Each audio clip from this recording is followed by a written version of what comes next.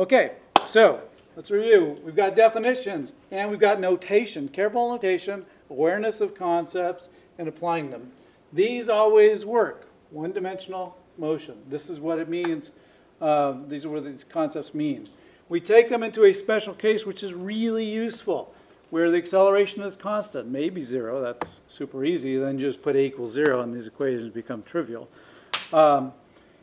And we derived it. I showed you how to do it with calculus. We start with the acceleration definition as an integral using careful notation. In calculus classes, we're getting introduced to ideas. When we're getting introduced, we often can't pick up the subtleties. So now we go back and we really think about the meaning of it. In calculus, it's like, here, I'll give you a function and use all these tricks to evaluate that summation, these shortcuts to evaluate the summation. Here in physics, we're going to have to set up the integrals. And so you got to use good notation. In the case of, this is always true, so we can go back to this whenever we get to cases where the acceleration is not constant. And when it is, though, I can pull out the a. The summation of dt over that time interval is just delta t, and I get the velocity. I then go to the velocity definition as an integral. I take this and put it in for the velocity function, because now its acceleration is constant. I'm restricting it. Put it there. It's a pretty darn easy integral, and you've got this. Again, that t then becomes a delta t, and you've got this. Now, a couple things about this. One is you can write this however you want. Personally, I like this. Often, I don't really care what the position is. All I want to know is the displacement. Not distance, remember, but the displacement. So all I want is that. Now, if you want, you could write this as x later minus x earlier. I mean, you could do whatever you want, whatever you need. First, get it down. One of the biggest stumbling blocks for people in problem solving is thinking too far ahead. Where do I want to get? What's the answer? Just write down, if you're not sure, expand it out. So I could write it like this, v earlier, so that's specifically the earlier time, plus 1/2 a delta t earlier. The EL is annoying, so people often don't even write it. But when you get confused, this will help you. So if you write it right now, it's good training. So you can write it like that. Now here's how a lot of people write it. I can move, of course, the earlier position over here, so Accel is equal to. And you can figure that out. It's x earlier plus and plus. Well, where did I end up? Well, it depends on where I started, how fast I went, and how long I did that. But that's just how fast I was at the start, not the whole time. And then this is whether I'm picking up speed or losing speed. Okay? All right, cool. So you can rewrite it. Now, I have here two equations. They're independently derived. They are related, they're connected, but they're two equations. So when you get a puzzle, it's going to ask for two unknowns usually. But you can apply them to any earlier and later state. So this could be from state 2 to state 1. And everything's 2 to 1. This could be from 3 to 1. Right? From 1 to 3, if you will. Or you could do state 4 and state 3. So in a process, you draw those pictures, those motion diagrams, and say, okay, I want to relate state 4 to state 3. Or state 4 to state 1.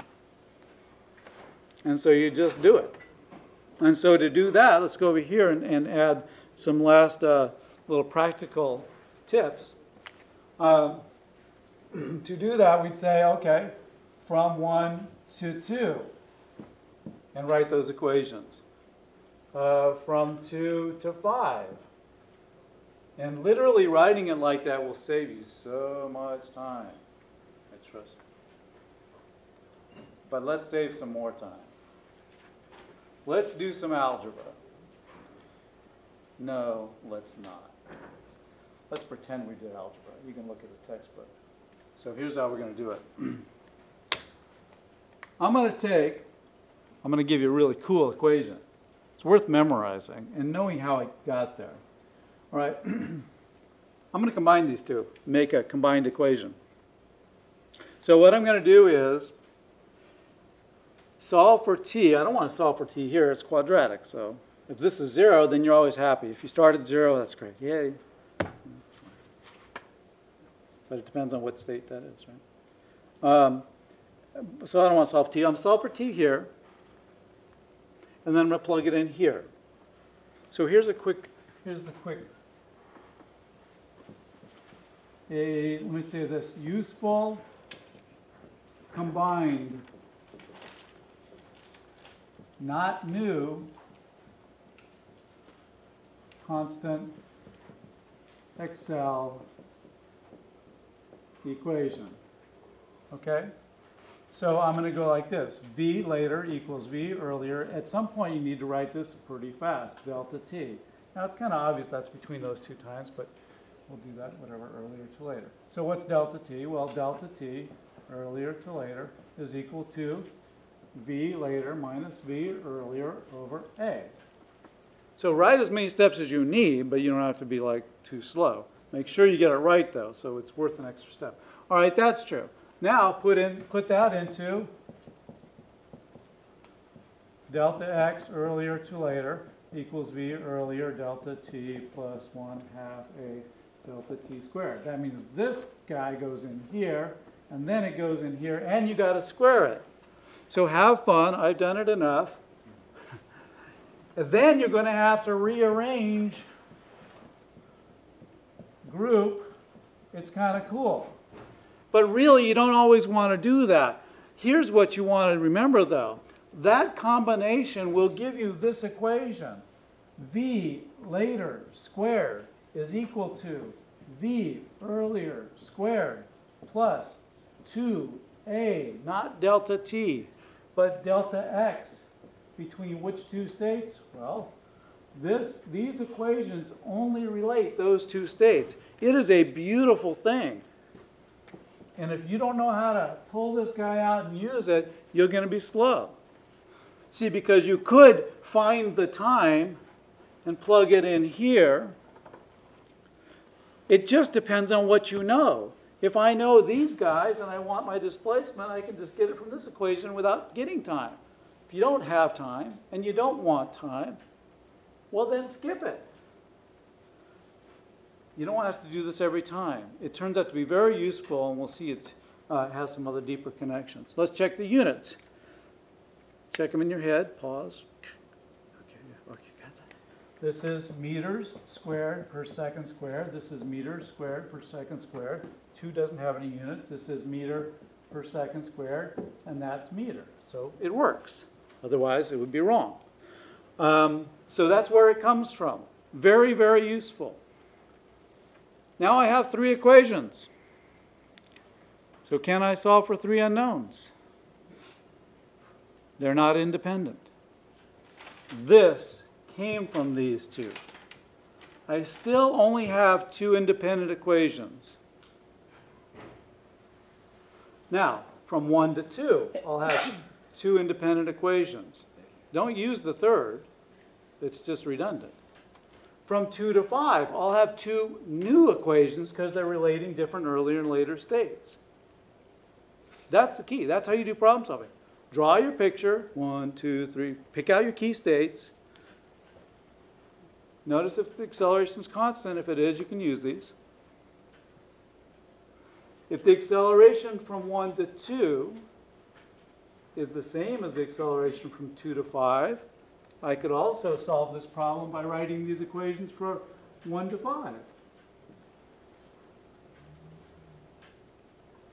But if the acceleration from 1 to 2 is different than 2 to 5, you speed up in your car and then you hit the brakes, or you speed up and then you coast and then you hit the brakes, then only during those times where you're speeding up can you use the same acceleration. Can you relate them? Then if I hit the brakes, I got to use a different acceleration. I can't do this. So that's only if A stays the same from T1 to T5. Just realize that. Which one do you use? You know, there's no cookbook. The minute you go cookbook, you're going to be in trouble. These are your tools. use two of them, whichever are useful. You know, it's quadratic, so, you know, stay away if you can. But not this, you know, it's fine. Make sure you can do a quadratic equation. Draw your picture, relate it, and it's solved. And then remind yourself, oh, I know where these came from. Our good old definitions. Simple definitions written as integrals.